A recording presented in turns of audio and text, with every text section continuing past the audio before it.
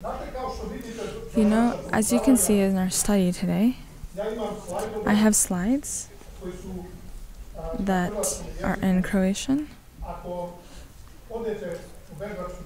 If you go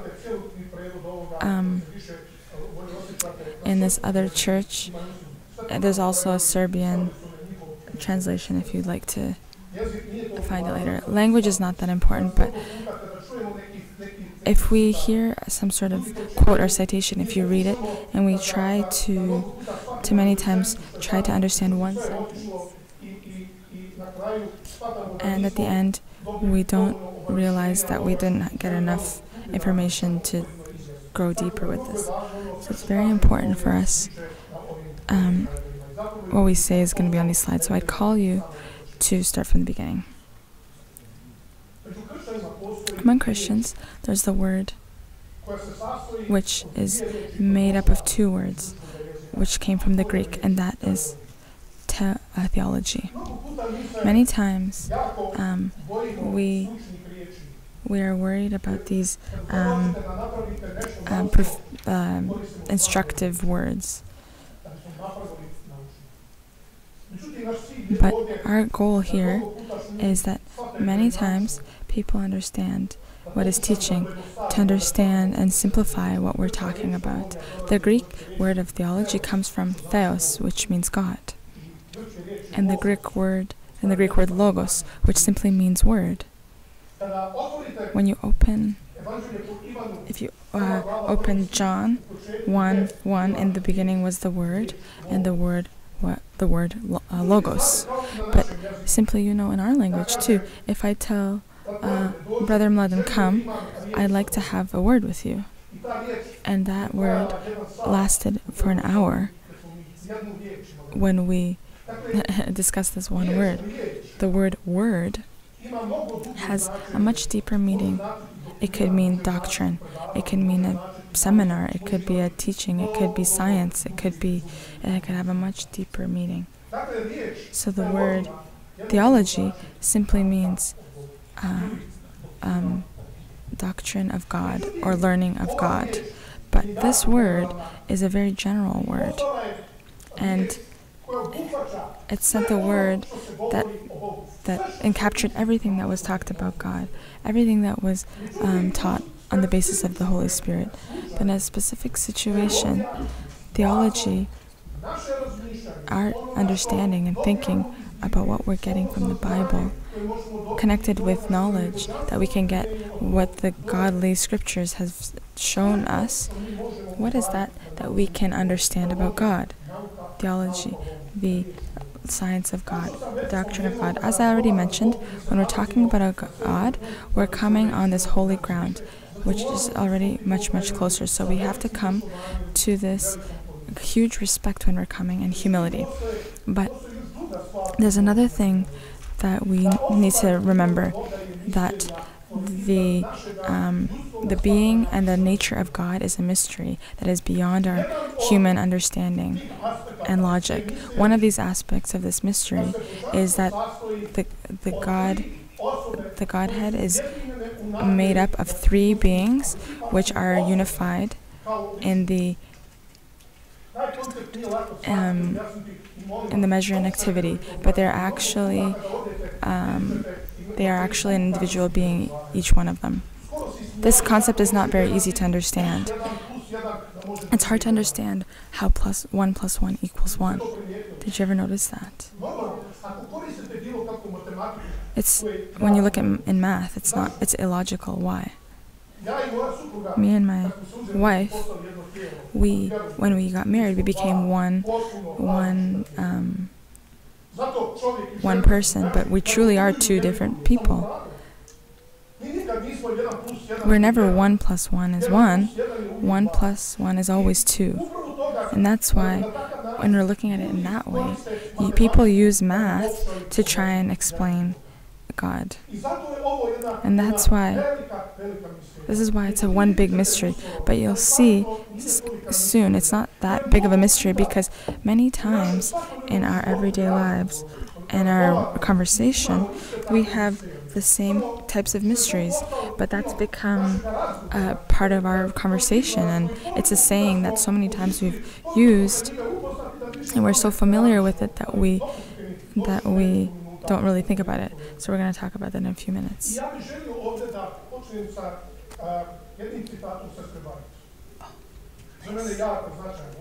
want to talk about one citation from Ellen White. I take this very seriously. She says, "The revelation of himself that God has given his word for our study. This we may seek to understand, but beyond this we are not to penetrate." People try to define God's ways, and they try to allow themselves to just keep debating and trying to understand of this omnipotent, omniscient God. When we're reading this citation, please don't say that Ranko Stefanovic is picking on certain people. But if he's picking on certain people, if I'm pointing at people, 3 fingers are pointing back at me. When we're always under the temptation when we're talking about God, using our limited understanding, we try to understand some things that we try to explain, which are never able to be explained. And that's why Sister White calls each of us. I think this citation really prepares us in this moment for those that are watching now and not watching online. The highest intellect may tax itself until it's wearied out in conjectures regarding the nature of God, but the effort will be fruitless. If we were able to find out everything about God, none of us here would become a better Christian. Ranko Stefanovic wouldn't become a better Christian. He would just be more arrogant, and you wouldn't even be able to talk to him anymore. That's why the Bible never tries to explain God. It just tries to show us something about his nature, because that is what can bring us closer to God. That's what can bring us this big gift of salvation. The effort will be fruitless. This problem has not been given to us to solve, and no human can comprehend God.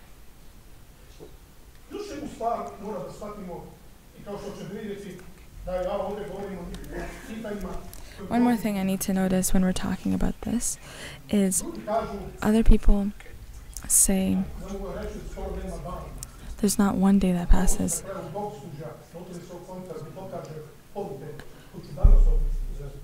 I'm sure I'm going to see lots of messages that I'm going to get after this seminar on my email or messages when this is over. True, sincere people that are trying to find answers to these questions. How can you talk about Trinity when the Trinity doesn't show up in the Bible? Is that true? Yes, it's true. This is a word that Christians came up with. Okay? So if we're using this logic, so you have your Bible. Can you show me where Lucifer is mentioned in the Bible? I know that this is a big shock for all of us that are sitting here. It doesn't come from the Bible.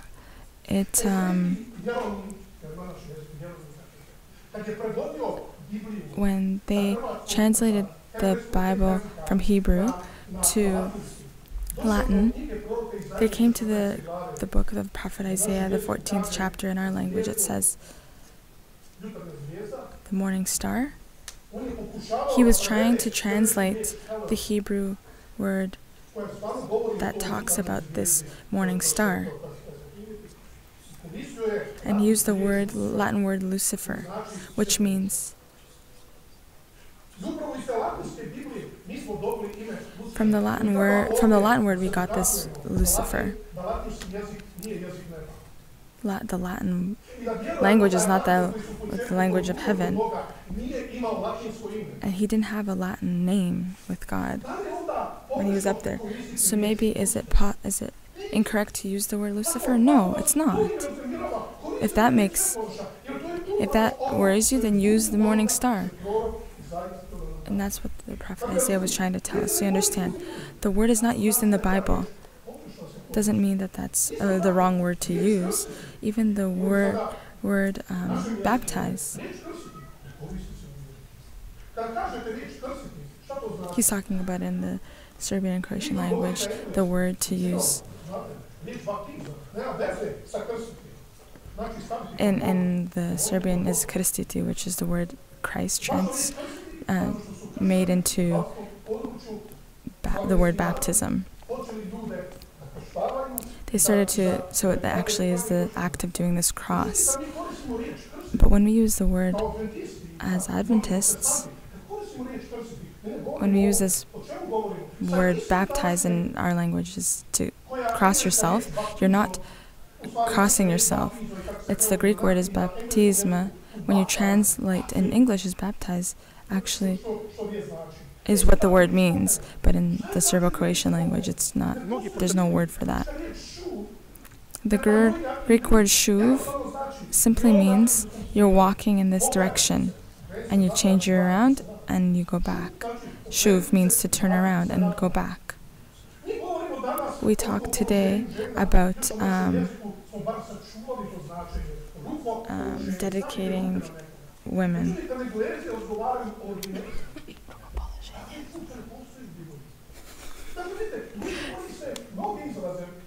We're talking about women ordination, yeah.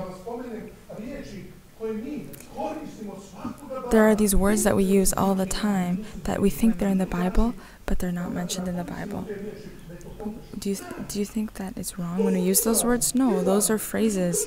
These are phrases that Christians came up with to define one concept and one phrase people can, from different denominations, use.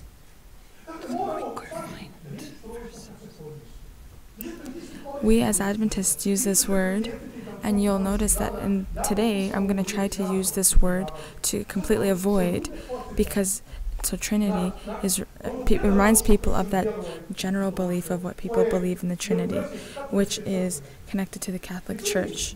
But we Adventists, when we translate Trinity, it doesn't have anything to do with the teachings in the Bible. So how you can see how this one word can have many different meanings. As we've mentioned, Trinity has some negative understanding. And I always say, let's change it. Let's use, why do we have to use Trinity? So our church has actually accepted the word Godhead. So the word Godhead is very different than the word God. And we're going to talk about that in a bit.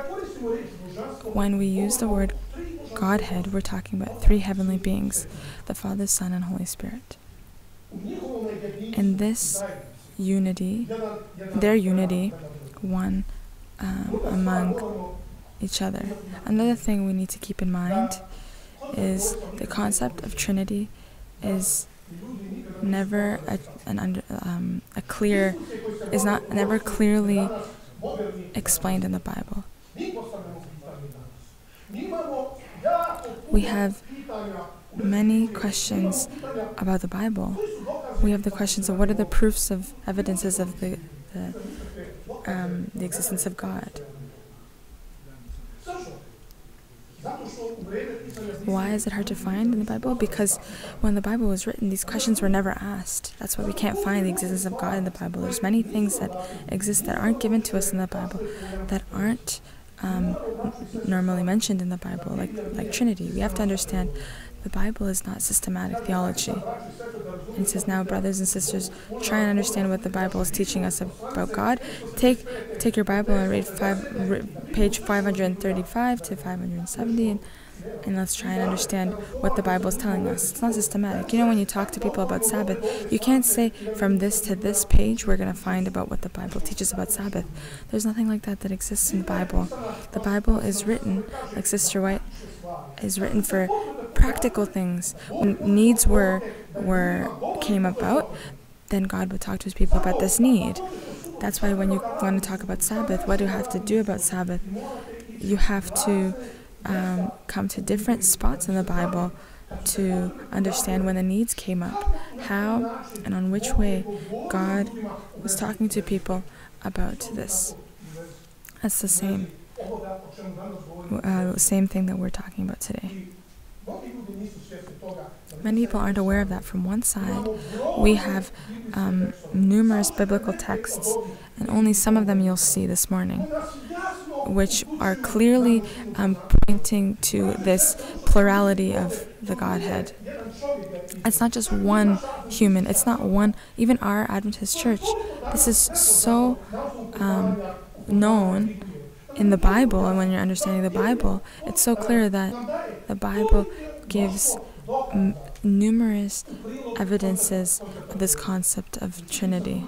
But on the other hand, for it to be a sure situation, we have to accept and realize that there are numerous unclear texts in the Bible that are very confusing. And I believe, I didn't ask anyone to, I believe in this corridor, when you're talking about the Holy Spirit, you probably came to some very confusing texts that the teacher was sweating when these questions came about, or these texts came about. We have to understand that there are things that are hard to understand. If you go to 2 Peter, in the 3rd chapter, Peter talks about, in the letters of Paul, the epistles of Paul, there are things that are hard to understand. For many things, there are many difficulties. Peter, in his time, when Apostle Paul was still alive, he said to the epistles of Paul, there are things that are hard to understand.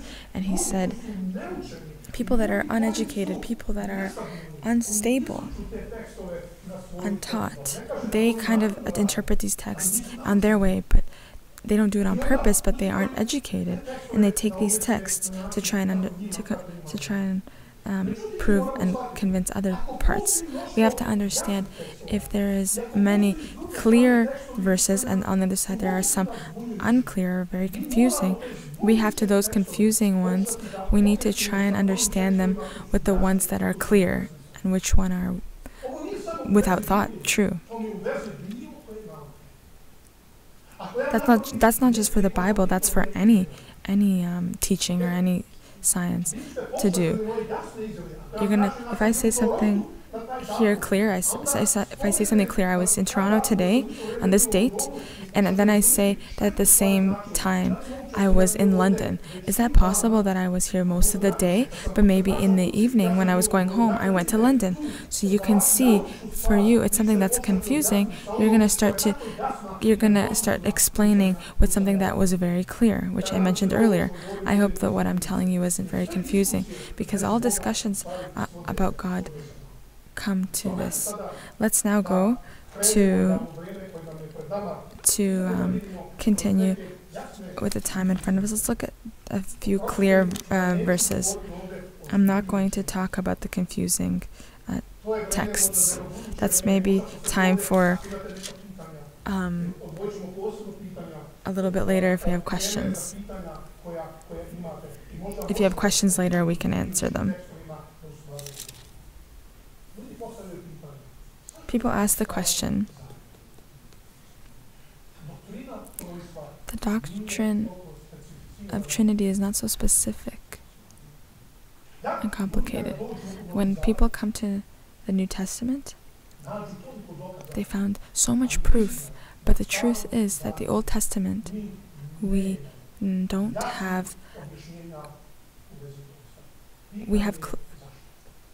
clear explanations of the Trinity. There's a clear explanation when the Israelites left their country and they came to the Promised Land. What was that constant temptation that they were having?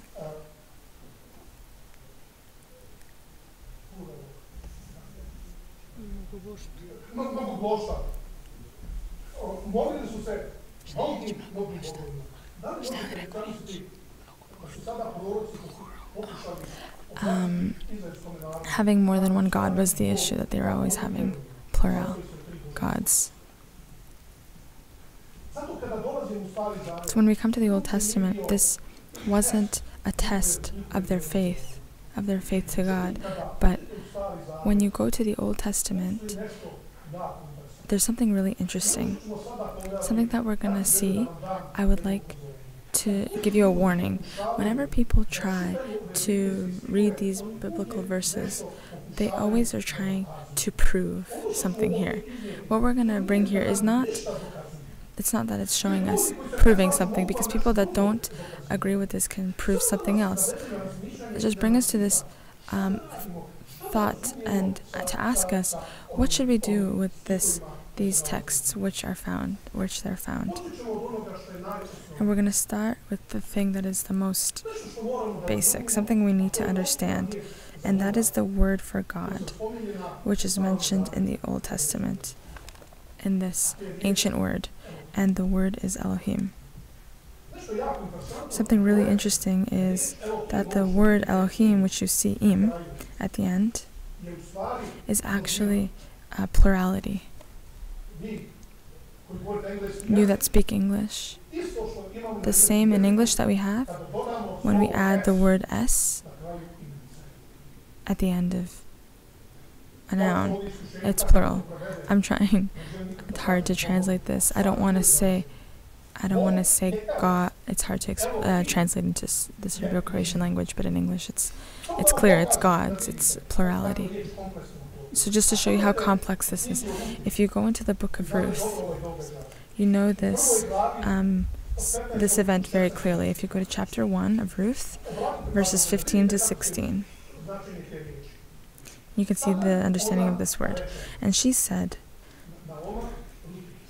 who is she? Ruth. See, your sister-in-law has gone back to her people and to her gods. What word is used in Hebrew? Elohim. She's going back to her gods. Return after you. But Ruth said, do not urge me to leave you or to return from you, for where you go, I will go. Where you lodge, I will lodge. Your people shall be my people. What's using here? Your God, my God? It's actually your Elohim is my Elohim. If you look at the ancient languages here, Naomi says to Ruth, return to your Elohim. All hope has gone, is lost. But Ruth responds to her, and she says, your people shall be my people. Your Elohim is a replacement for my Elohim. I left my gods. But you'll notice here that when we use in our language, we use the word Elohim, we use it with a capital E. God of gods.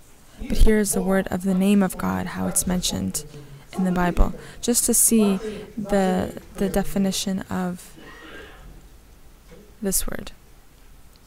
You have to know that when in the Hebrew language you use the word Elohim for God, the Hebrew language is very precise. For example, the word water and sky, it's always in a plurality form. Why? Because the old Hebrews believed that there was 3 heavens, 3 skies. The sky where the rain falls, the sky which is where the stars are, and the heaven or the sky where God resides. It's always in plurality, just like water. Water isn't one amount of water. Water has in the Bible, there's a river, there's lake, there's oceans. You can see how Hebrew is always very precise. So they're always using these words in plurality. I know people like to talk about the Hebrew language. Let's talk a little bit in our language. Here you have a choir. And when you say the church choir was yesterday had a practice. When you see the word, when you use had, is that plurality or singular? Is choir plurality or individual? We can sit here and debate stupidly, but there's only one person who sings, and it's a solo. To have a choir, there has to be more than 2. If you have 2, it's a duet. Then it's not a choir. So when you use the word choir that had a practice yesterday, you're using a singularity. We're using this way of conversation. It's a part of our dictionary. It's become normal. And there's no point to debate it. The word group, the word nation, the whole nation was doing something yesterday. The whole nation got together. Nation is always a singularity, but it's always in plurality. A gathering, socializing. Just like that in Hebrew, something that's become part of their everyday understanding, when they were talking about God, who was a God of the Israel nation, they used the word Elohim, which actually meant this unity of one God, but it also talked about the plurality of the divine beings.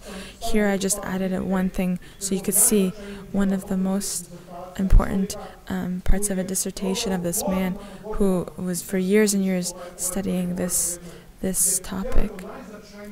He's one of the most famous names in Christianity. How the word Elohim was unique to the Hebrew and Israelite nation. Not in the other. It didn't exist in the pagan nations because it was Elohim was a name for God, which was.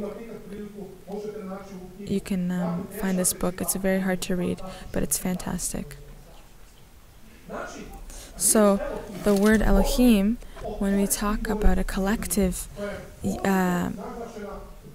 individualism, it's announced. It's clear in Deuteronomy 6:4. The Lord's Hear, O Israel, the Lord our God, Elohim, the Lord is one. Often when we come to this verse with keeping in mind that the Old Testament, the emphasis is that God is of the Israelite nation different than the pagan gods, who was always a temptation for the Israelite nation.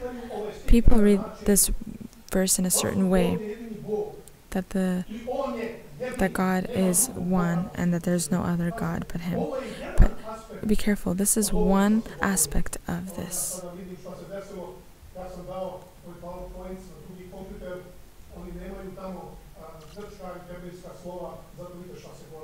Oh, he's just explaining why the Greek isn't coming out, because it's a different computer.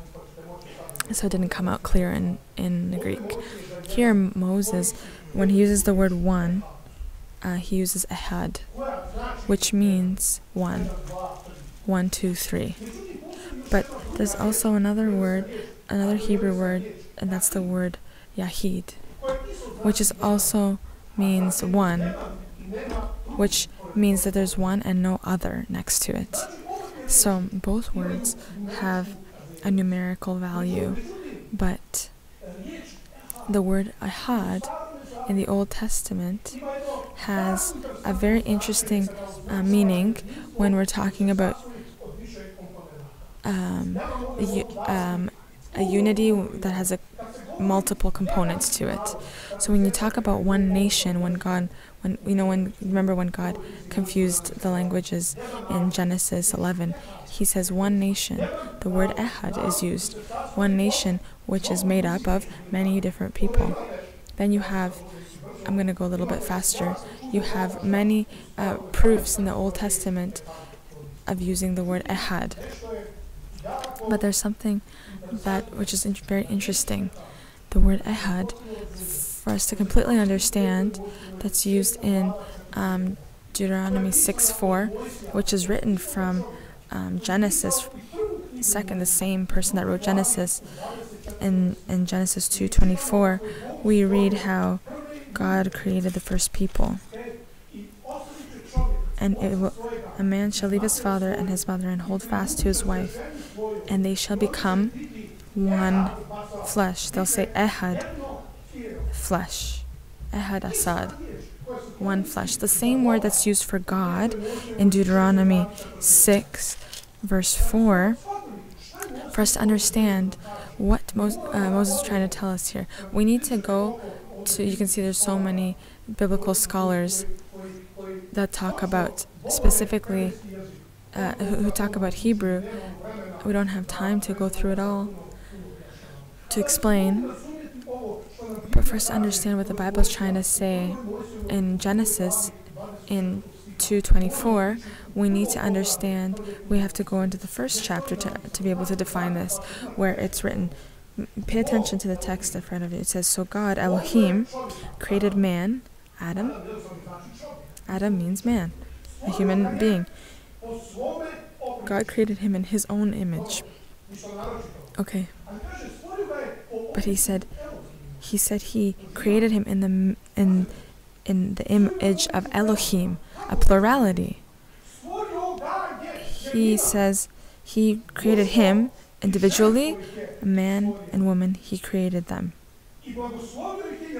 He blessed them, and God said, and now you see that we're multiplying. How many people did God create? One. God created Adam. Who is that Adam that God created? Man and woman he created.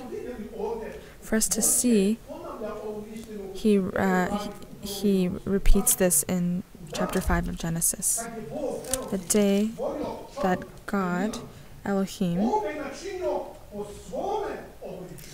when God created man, he created him in his likeness. So when Elohim created man, he made him in his likeness. Man, male and female, he created them. So from a singular, he moves to plural. Male and female, he created them, and he blessed them and named them man, or a people. What did he call? Did he call him people? No. Who is a man in the Bible? When God says he made man in his image, what does that mean?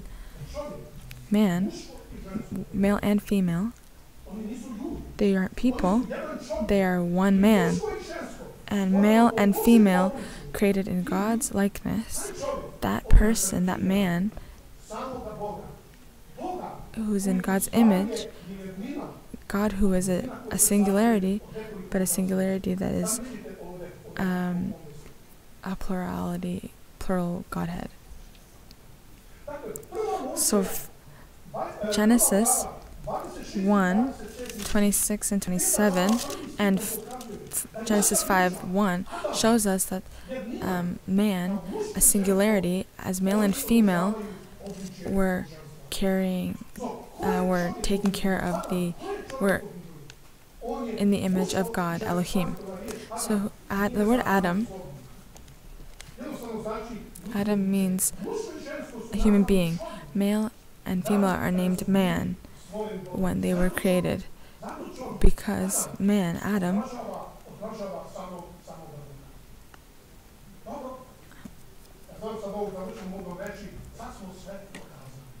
now I just wanted to finish the show. We've proven everything. I'm just trying to bring us to one understanding. Why in the Hebrew language the word for God is in plurality? Why in the Bible when we're reading that God is one, the word is used ehad, not yahid, why the same word that they had in Genesis chapter 1 and 2 were used for human beings that were created. And the 5th chapter, he says, when God created man, male and female, he created them. They were created in God's image, in his likeness. And they used the word ehad. Is that there's a lot of other things that we can talk about. And that's how we saw when God was creating man. There's a lot of different points I can show you here, but I'd like to skip this over. You'll see here Noam Sarna. He's a Hebrew and he speaks Hebrew. He speaks Hebrew fluently. He is one of the best commentators in the world about the book of Genesis, and he says he's a very respectable figure. This is very it's a very unusual example that the first man is in plurality, because the Israelite version of political groups was changed into monotheism and paganism.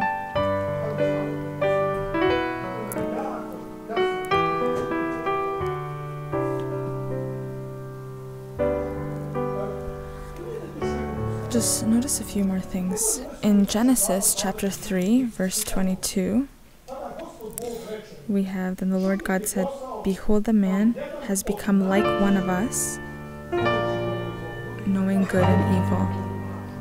People interpret this as if he was reading he was telling to the angels, they've become now one of us. Is he talking to the angels?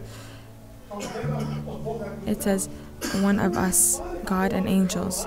But if you look a little bit earlier in this chapter 3, verse 5, we see, who is this plurality, us? When the snake is talking to Eve and says, God knows for God knows that when you eat of it, your eyes will be open and you will be like Elohim, knowing good and evil. If you're eating from this tree, you'll become Elohim. And now in 3:22, God says, Behold, the man has become like one of Elohim, or one of us, knowing what is good and evil. When you see these two texts and you compare them, you see that this word isn't about angels here. God is talking about himself. 2 or 3 part of the Godhead, it's not important. What's important is here we see this plurality of the Godhead. In Genesis 11:7, he says, Come, let us go down and there and confuse their language. Who is God talking to here? Let us go down. If you go in the 9th verse, the Lord confused the language. Who is that us? This plurality is clearly connected to God, the God of the Old Testament. In Isaiah 6:8, who am I going to send? It's a singularity.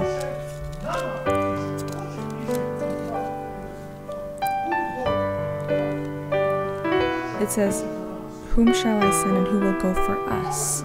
So, who will I send? Singularity. And who will go for us? Is plurality. And here Isaiah says, here I am, singularity, send me. You see this in the Old Testament? This, when you're talking about God, there's always a singularity and plurality. Why in the same chapter, 6:8, the angels kneel before God and they say, Holy, holy, holy. You have this also in Revelation 4:8. Very interesting.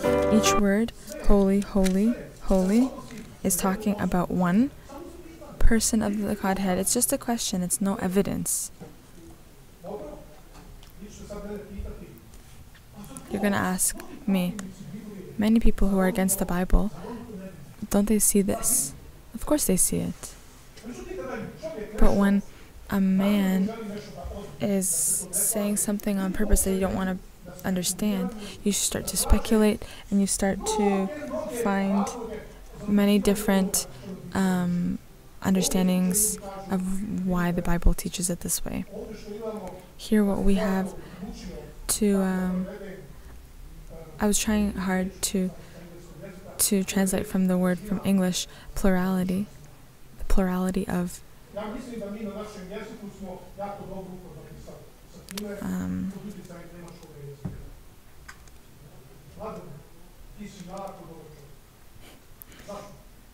well then, you're a very good person. Why?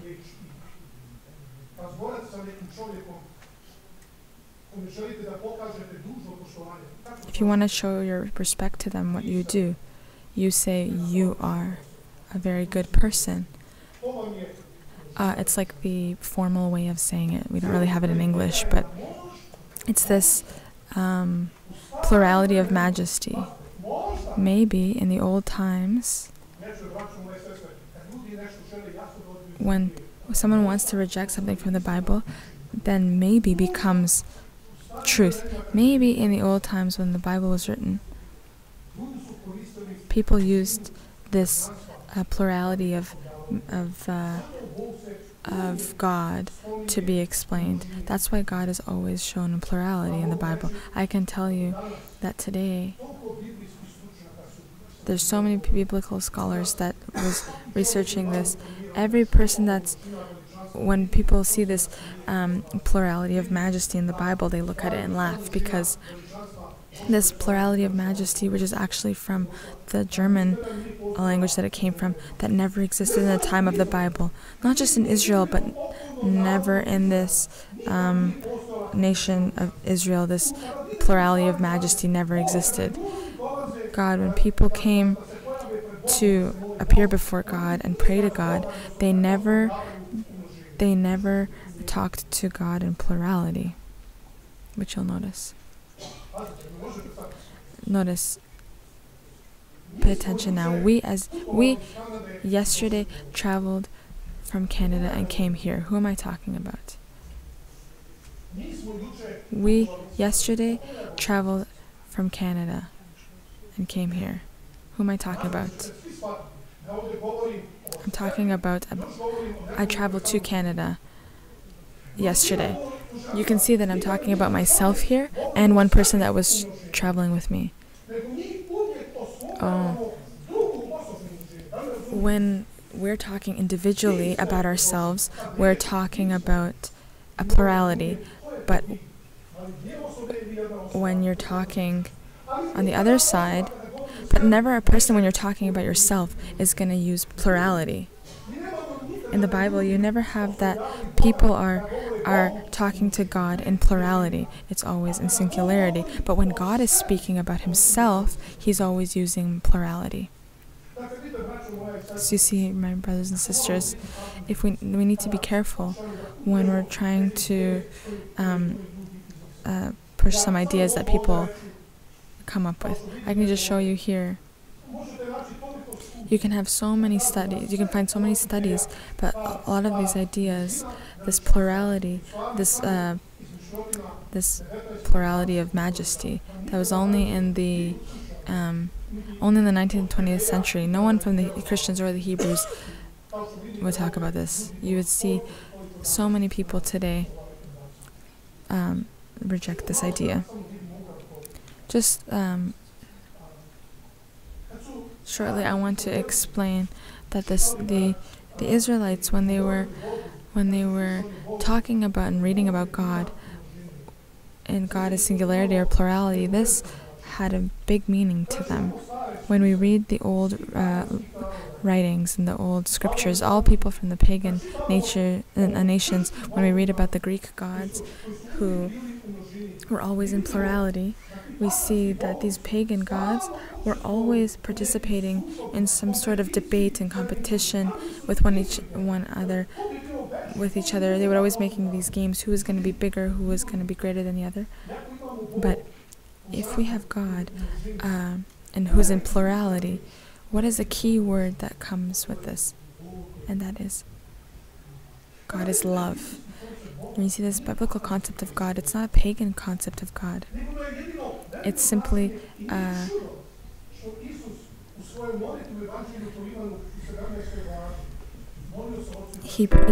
Christ prayed to the Father, to God, he said, Father, I want them to be ahad, one, just like we are.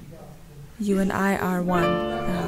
Christ calls us that these three beings of the Godhead as an example of a way of how we, as his followers, his church, that are built on this word, need to relate to each other. I only have 10 minutes left. I said we didn't even go through 30 slides yet, but I wanted to show you quickly through what I have here, which you'll have this on your website. You can use this. Each text you can look at afterwards, and I'll give you some more slides that other biblical scholars say about this. Just for us to show you quickly that we have it in the New Testament as well. The most famous verse in the Bible about the biblical studies of the plurality of the Godhead is found in Matthew 28:19. You know this clearly, where it says, "Go therefore and make disciples of all nations, baptizing them in the name of the Father, of the Son, and the Holy Spirit." Did you notice how people baptize in the name of the Father, in the name of the Son, and the name of the Holy Spirit? Is that what Jesus said? How many names are evident here? And how many names does God give the direction? And how many names? In one name. It's only in one name. And this name, it comes up with how many parts of the God? How many beings? 3 beings. The Father, Son, and Holy Spirit is one name. There doesn't exist three gods. Don't exist. Okay? There's 3 divine beings, but they have this. They have the same name. This is what we noticed here. I have to here mention as well some questions that people might ask for more explanation here. Unfortunately, I have to mention that there are Adventists that one text of the Bible bothers them. They prove that this verse was never actually even said by Jesus. And the texts that bother us, and we just kind of take them out because that doesn't work for my doctrine. Is that the way to study the Bible? Well, really, I can show that's my specialty. If you go to the New Testament department where I'm teaching, a professor, maybe it's not known to you, but we have films, almost all the earliest writings from the oldest writings of the Matthew Gospel. There's not even one manuscript that exists that in Matthew where this doesn't appear. Even the earliest has this. Many people have a problem then. How do we in Acts read that the early Christians were baptizing just in the name of Christ? Here I mentioned this phrase that many people use this later when they are asking their questions. But we have to know that the Acts nowhere explains how baptism happens, how it was done. There's no formula written there how it's baptized, how people get baptized. People were getting baptized in Jesus' time. What does that mean? The apostles in the times of the Acts of the Apostles weren't.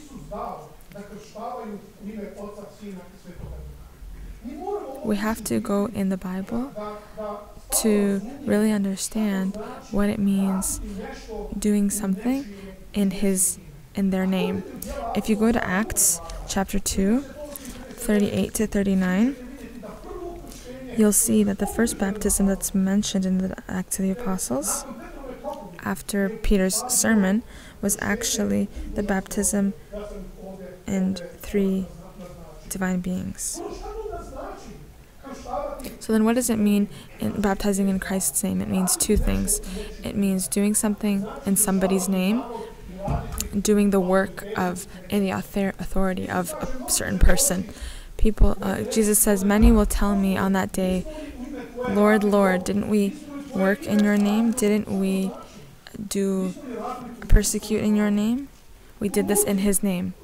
In in Acts 4:7, it talks about where the Hebrew elders, the Jewish elders, would say this.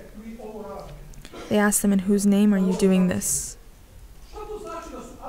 So what does this mean that the apostles were baptizing in Christ's name? It means that they were listening to his teachings. Jesus told them to baptize people in the name of 3 divine beings. And we see in the Acts of the Apostles were baptizing in Christ's name That means that they were respecting his direction and his way, and that they were baptizing people in the way that Christ told them to baptize.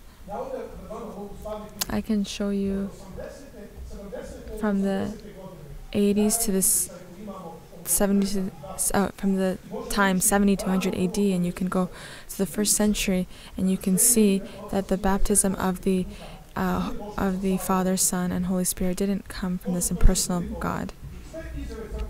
All the announcements of the church, you can see all these different articles that were about this, and the way that Christ specified to his disciples in Matthew, the 19th and 20th verse in chapter 28 of Matthew. I can just keep showing you more and more how many biblical scholars who shows that God is three divine beings.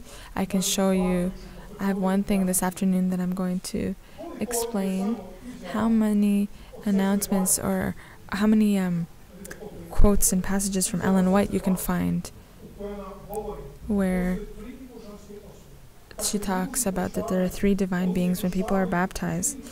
It's baptized in three heavenly divine beings. Here you can see how many citations from Sister White. It's not just one citation of Sister White. I need to finish. I knew I wouldn't be able to show all of this that I wanted to present, but I believe that this afternoon we'll be able to ask questions, and some things that I wasn't able to show, we'll have time this afternoon to talk more about this and explain what we had here. I just want to ask one question. Does God, the Godhead, who's made up of three divine beings,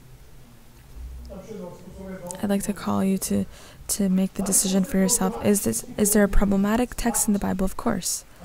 But let's try to understand and notice these problematic texts in parallel with the clear verses that were given. Brothers and sisters, we need to study our Bibles.